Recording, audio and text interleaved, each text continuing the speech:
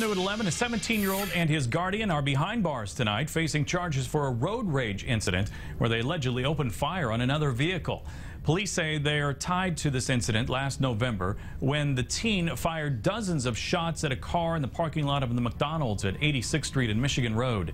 Jadlyn Spear was driving that night and tells us she was at a stop sign when the SUV behind her honked. Spear went to another parking lot a few yards away, but the teen suddenly started shooting.